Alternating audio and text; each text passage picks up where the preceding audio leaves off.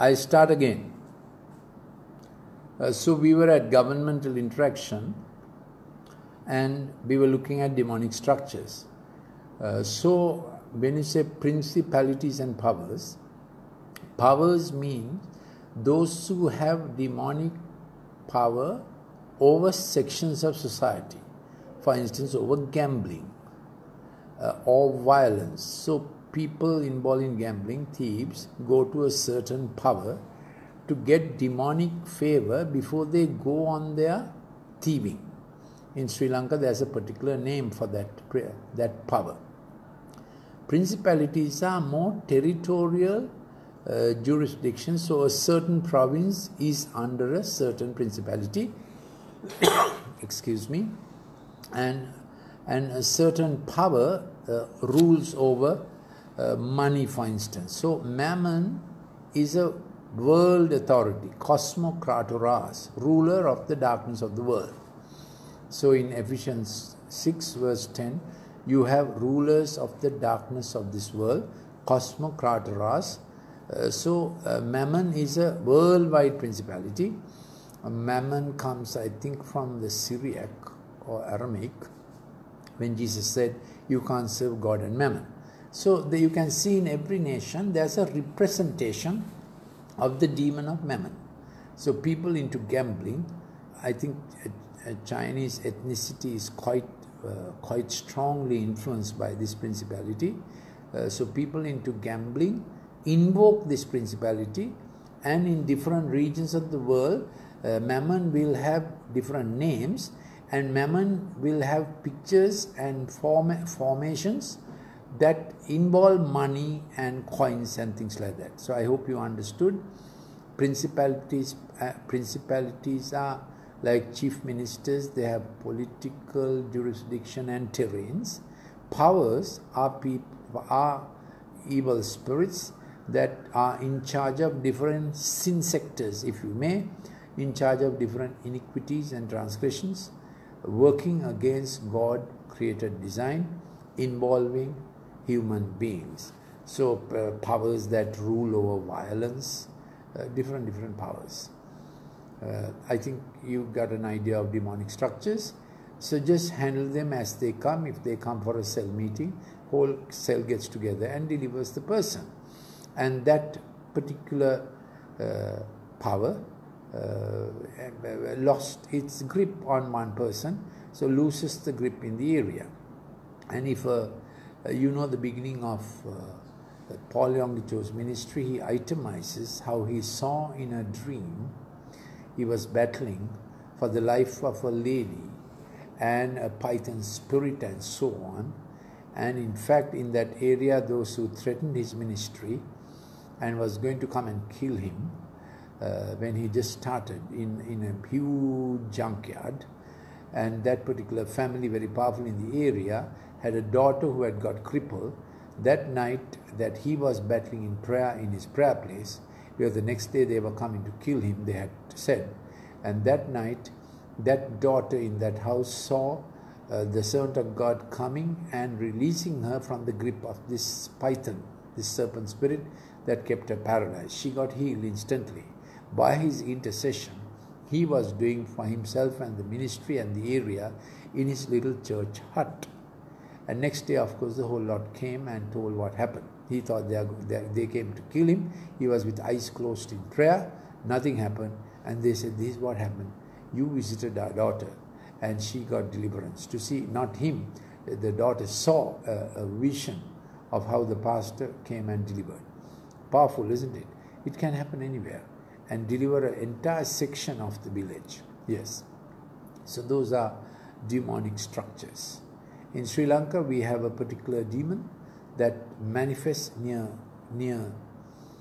the well side when girls go to draw water. Usually that spirit is invoked or sent by a jilted lover, and that demon really scratches. You see scratch marks on the body. So demonics are real, but evangelism, anointing of the Holy Spirit, blood of Jesus Christ is the way deliverance comes. Then we go to generational succession. How in church government, if you have a Paul, a Timothy, Epaphroditus, then a Philemon in Colossae, and then Onesimus, whom Paul meets in prison, third generation Christian. So Paul ministers to Philemon, and Paul ministers to Onesimus, and Paul says, Philemon, that's the epistle of Philemon, please accept Onesimus as your son, but he is my son. If he has sinned against you, put it to my account. Tremendous, isn't it? Philemon, the New Testament mechanics of fatherhood, sonship in the generation. So I have already described you 2 Timothy 2:2. I, Paul, what you, Timothy, saw from me, Paul, what you saw and heard, commit thou to faithful men, fab people, faithful and able, to teach others. 4 generations in it. So if a church has 4 generational succession, that's a strong, cohesive church of continuity. What often happens is the worship leader runs off with some people because of his worship gift, teaching elder runs off with some people with his teaching gift, and the evangelist says, I want to do my own thing, and he sets up his own church when God did not call him to be a pastor. So church fractures all the time. Very few churches work through to 4 generational succession intentionally. So church has lost its government, and how can church hold a nation in governance? So we have to get back to basics of apostle, pastor, working with their progeny, spiritual progeny for coming generations. So that's a little. I have a book called Rocking Rome. Maybe I'll send a copy to Ron. It's available as an e-download also. Rocking Rome, how church happened in the New Testament. It's a commentary on the epistle to Philemon, small little epistle, but I have made quite a thick book on it here. So that gives us intimate insights to how first century church was into generational succession. So Paul said, you may have many instructors, but I begot you in Christ. This should be the gold standard for every pastor, for the congregation you are doing. You should be able to say, I begot you in Christ, not in arrogance, as father of the house. So unfortunately, there are many pharaohs in God's house, many managers in God's house, but few fathers. So it's a fatherless generation in the corporate, fatherless generation in the church, and we expect fathers in politics. Oxymoron, isn't it? It's a contradiction. Let's model fatherhood in the church, that the nation may learn fathers. So that there will be again role models and fathers in professions, in the corporate, in business houses, and in politics also. Yes. So that is generational succession to the 4th generation. Psalm 78 is excellent on generations. Please read Psalm 78. Then secular government. I think we have done a lot about government in government. So I told you at present, our president has divided the country's economic productivity into 40 sections, and we are praying closely on each of those sections. And we are praying that there will be real Christians coming there, and Isaiah 45 will happen. Bronze doors will change. What are bronze doors? Places of judgment that closed up. So nations have gates of provision. Malaysia has their own rubber and whatnot. Sri Lanka also has a bit of rubber, more tea, coconut, and different gates of provision. Gates of provision God has given need silver doors of men who know God that make it happen for the nation's betterment. What are bronze doors?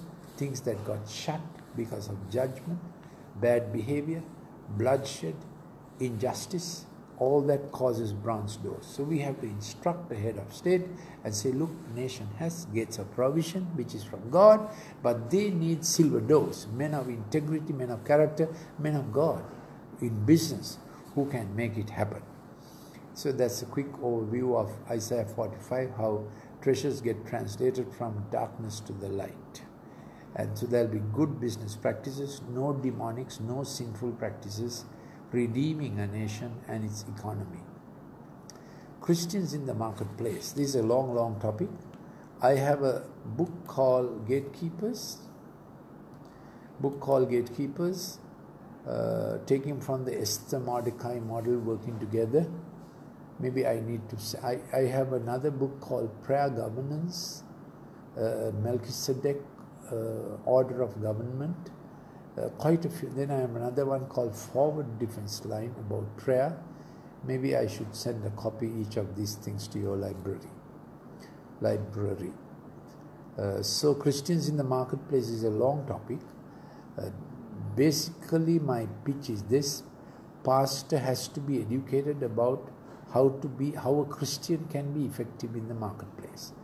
If you try to drag him out in the marketplace and make him a good deacon and good elder, he will not be fulfilling his function in the marketplace.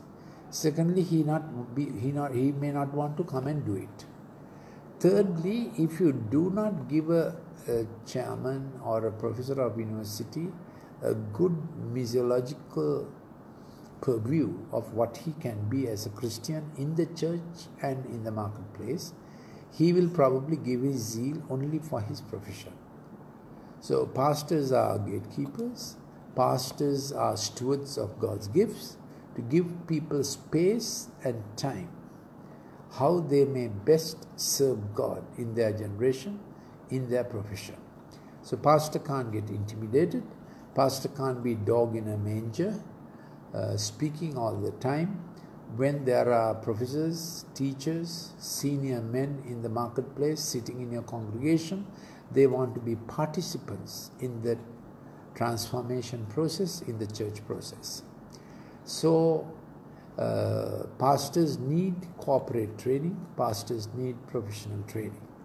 You'll have to think this long. If you send your young, earnest church youngsters at the age of 18, 19, 20 to Bible colleges, they return to be associate pastors in a church. They have no equipment to face life, no management, no finance management, no professional management, no knowledge other than theology. Such a church will not disciple the marketplace. So we need our best youngsters first get trained in a field. It doesn't take long, 4 years, and then take to full-time ministry if it's necessary.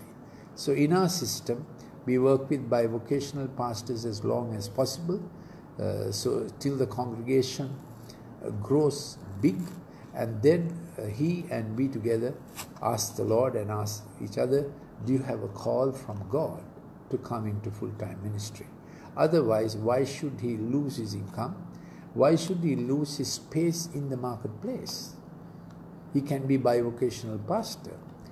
Paul was tent maker for a long time when the church couldn't support him. He was apostle, but he earned for himself. Not only that, in Acts 20 he says, my hands earn for everybody else on my team. If that's good for Paul, how are we missing that? So my pitch is this: when young fellows are 20 and keen, send them for corporate management.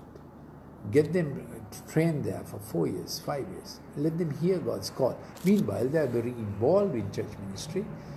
They may be doing a course in a Bible college, but they are learning their onions, nitty-gritty details in the marketplace where they want to have their rulership. We have to be ambassadors of Christ.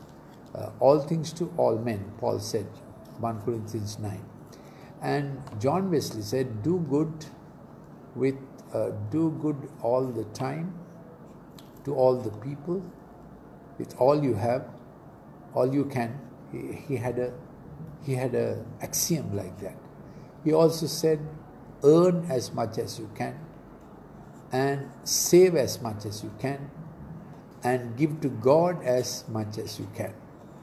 And the pastor said, amen for the last one, but businessmen have to agree to all three.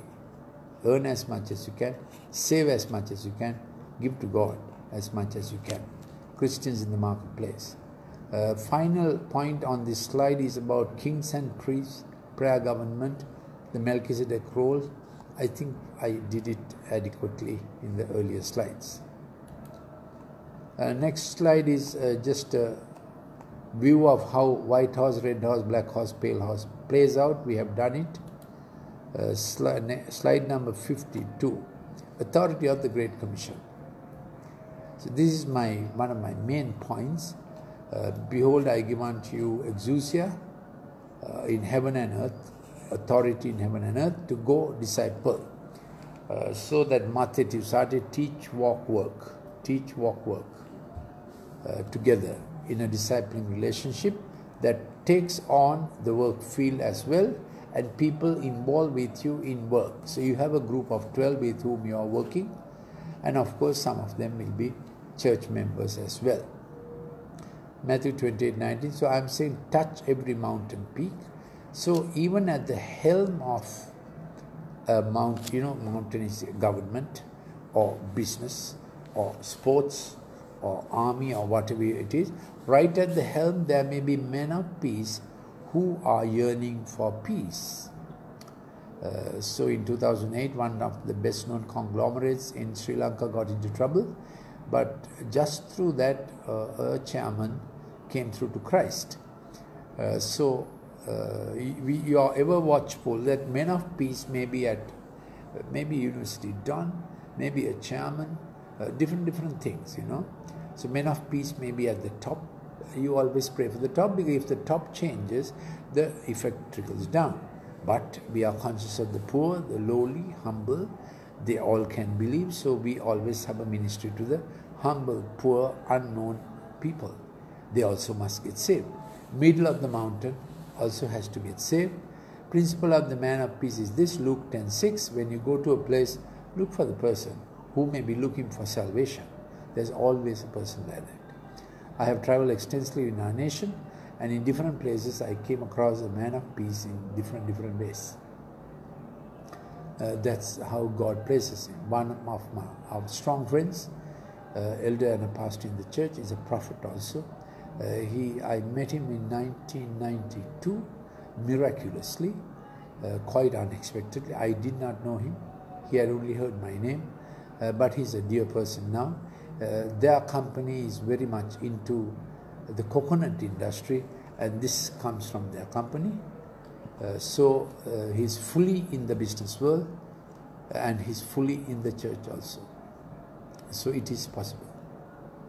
Isaiah 52:15, and I had told you about at the height of the war, the commander of their force was in our church. So every day he prayed with me before he sat in the Security Council.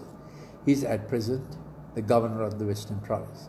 So since 1995, from his very young days, we have walked together. That's a long time. How many years? 25 years. He has walked in one church and served in government in increasingly influential positions. It is possible. Then Isaiah 52:15, sprinkling of nations by the blood. Already we believe our nation Christ saw our nation on the cross. So that's a great imperative. He sprinkled our nation. We de facto, de jure, he sprinkled our nation. De facto, we are working out in daily evangelism, discipleship, and church building. Yes. Next one, wheat and tares. We have about half an hour more, I think. Wheat and tares. What shall we do, Paul? Speak for 10 minutes and have questions? Sure. Sure. Yeah. I'll do the wheat and tares, and maybe we'll go for questions. Yeah, sure. Go ahead. Thank you. So this comes from Matthew chapter 13. If you remember the parable, let me read it with you maybe. Matthew chapter 13. So as our power, authority comes from reading the Word of God. So my wife and I read 10 chapters together, and then we read more when we have to get on to exposition and so on. So reading the scripture is daily bread and butter, jam and nasi lemak for every pastor. We have to read scriptures more than any believer. That's how we retain our pastorate. So reading scripture, always writing, checking out commentaries, exegesis, and I take about 6 to 7, 8 hours of the day. About 6 hours of the day at least for my praying and studying scripture. I have to do it. My day is not done. Have I not done 6 to 7 hours of scripture and prayer and all that? So Matthew chapter 13 has tares. Jesus presented another parable, 13:24. The kingdom of heaven may be compared to a man who sowed good seed in his field. But while his men were sleeping, so the good man is the father, he sowed good seed, and good man's men, us, we went to sleep. Then the enemy came and sowed tares among the wheat and went away. So when a nation is not watched in prayer, my wife was very strong on this, watching at 12 midnight as the nation begins. When a nation is not watched in prayer, evil tares, dangerous men get sown into the system. Politics, commerce, real antichrist fellows, beast ruling fellows. They are waiting to take the nation hellwards. You have to watch them. Why was the enemy able to sow? Because good men, the servants, went to sleep. They didn't watch the nation in prayer. They went to sleep. But when the wheat sprouted and bore grain, then the tares became evident. The slaves of the landowner is of course God, we are the servants, came and said to him, Sir, did you not sow good seed in your field? How then does it have tares? So we take it literally that God has already sown reasonable men in government, reasonable men in corporate business, reasonable men in universities, in education, in every mountain. God has done his part. Our part is to take the gospel to them. Other part is not allow unreasonable evil men to rise into positions that can scuttle a nation and scuttle the church. So how did Hitler came into office? The whole Lutheran Church agreed with Hitler's Aryan race. Germans are the greatest race. And all the bishops said hurrah. Other than Martin Niemöller, the youngest bishop. He got up and said, Herr Chancellor, we don't need your Third Reich to make us great. God has made us great. He landed in prison. But when war ended, Niemöller was still alive. And he was the voice of reason and sanity to Germany that had lost its onions, going after Hitler. No way that such a strongly Christian Lutheran Germany could have gone behind Hitler, other than that the bishops went blind with Aryan pride. Niemöller alone stood to him. You know the famous statement, he said, they came for the communists, I didn't speak for them. They came for the trade unionists, I didn't speak for them. They came for the Jews, I didn't speak for them.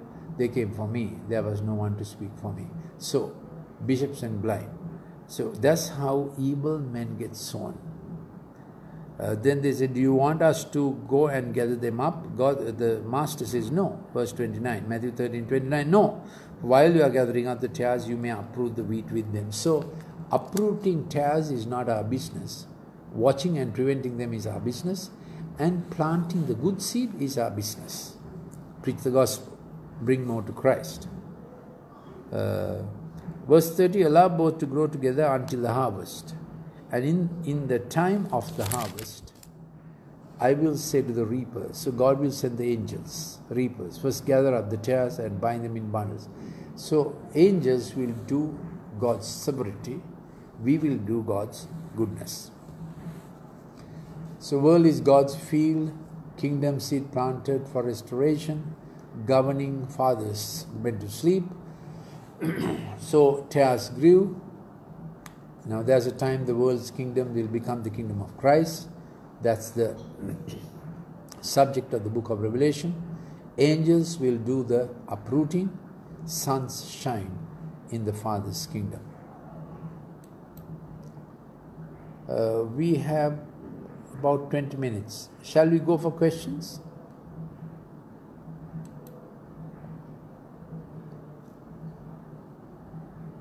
What do you say? All right. Do you have any question? You can ask Dr. Lalith. I want to say at the onset, we have not got it all together. What we have learned in daily prayer and practice, we try to be faithful. So a lot of things in Sri Lanka needs great help. Please pray for us also. Yes, any questions?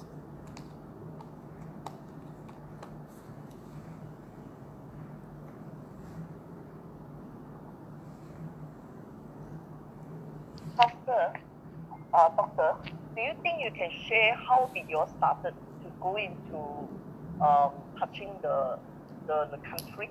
How did you started? What was the thing that made you started? Give us some idea. Yeah, I was the registrar to the Professor of Medicine, Colombo, very bent on an academic career. I had topped my batch in every exam. And then we got a scholarship to go to UK. Had we gone, we would have never come. My wife is a lawyer. She got 3 first classes in a law exam. God called us from heaven directly, saying, you will now serve me. We obeyed. So we initially went without stipend or any promise to a village in Sri Lanka. We began our ministry there, just trusting God by faith, with no promises from anyone. Long story short, few faithful believers gathered, and a friend gave us a house in Colombo, and we got into our system early. John 20:21, even as the Father has sent me, I send you. We felt we had a direct call from heaven. We did not know apostles and prophets or any such thing. We have never been to Bible college. We had only been to medical college and law college. And then we were very strong that God sent us. Two, that what God sent, He will supply. Somehow that got into us. Then in the grinding troubles of a village with a lot of demon possession, we learned spiritual warfare. We were fellowshipping in a church whose pastor was a judge of the Supreme Court. So from him we got a lot of input that the highest in the land can come to Christ. As you know, a judge of the Supreme Court is a very high office. He was our pastor. God had touched him. He was a very good teacher, strong in the anointing and strong on integrity. So we picked up those things as young doctors and lawyers, and there were other professionals in that group. So we got a view early that highest in the land can serve God and should serve God. Then my wife had a background of law, constitutional law and things like that. So what shall I say? God, I think, sees ahead what we will be becoming and trains us in our life journey. So in that first village with very few people, very few finances, we had our daughter by that time. She was very small, and our foster daughter was with us. We learned how the demonics work in a Sri Lankan grassroots level rural situation. Lots of demon possession, casting out demons by the power of the Holy Spirit became virtually daily bread and butter. I didn't have much opportunity for erudite theological treatise, but I studied all the time. That was part of my making. And then we grew as a small rural church and a small urban church. And then in different situations in the city and in the villages, we met men of peace quite strategically by God design. We just run into them. Of course, we now know it is not running into them. God made it happen. And sometimes they would read a little tract or book. From very early days, I began to write, publish in our own language also. By God's grace, we had got language ability in our formative years, both in English and in our vernacular. So all our key leaders now we met in miraculous moments of God interaction. A prophecy came, a word of knowledge came, someone told them. So we became an indigenous grown church. So our one urban congregation and one rural congregation, then another rural congregation, then someone from far away wrote to us saying, how can I know Christ? So then we visited that person. So we began in 1981. Then we got into our system that we have to face every exigency and trouble of the nation as if it's our trouble. So in 1988 there was an insurgency, and where the Sinhala Marxists tried to overrun the country. We were in the thick of the prayer battle and visiting places and seeing people, doing clinics, and at a time insurgents were trying to overrun the country. So that gene also got into us. At the worst time of the nation, be on the forefront, be the forward defense line. So from beginning we were active in evangelism and discipleship, and somehow sacrifice had been written into our spirit maybe. So we grew one person at a time, not by strategy.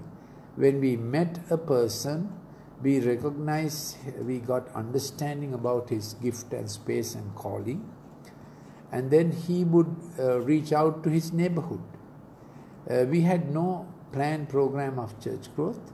We only worked with people as men of peace who came our way, and understanding how God has equipped them and how God has worked in them. They did not know Christ when we met them, and then how the Lord may use their life to reach their own milieu. We didn't eject people. So we had to develop a training system where they did their job, did their cell group or group of 12, and we had to somehow get them theologically educated. So we developed monthly meetings where we sit down together. To this date, we sit down together in a monthly meeting. Now we call it Pineal Prayer Parliament, but it will have theology, prayer, prophecy.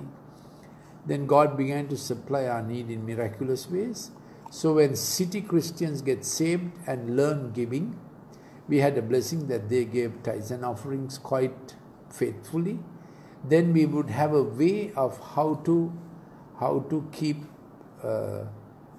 church funded. So we never had to make desperate appeals asking for funds. When the urban church grows, they have means to look after the rest of the church. That's how we grew. Is that an adequate answer? Then of course we had vital input from friends we met. Pastor Jeremiah and Pastor Ron have come many times. They introduced us to the Encounter program. We were quite strong on evangelism, apostolic. We didn't think much about inner healing at all. We thought it gets happen in the cross anyway. But when they came and did the Encounter program that New Life was doing, it was very helpful. We still carry on with those things. Then other apostles or prophets came divinely connected. So they have had good input to us and enlarged our apostolic and prophet understanding of how to do church. So that's how we grew. Thank you, Pastor. Thank you.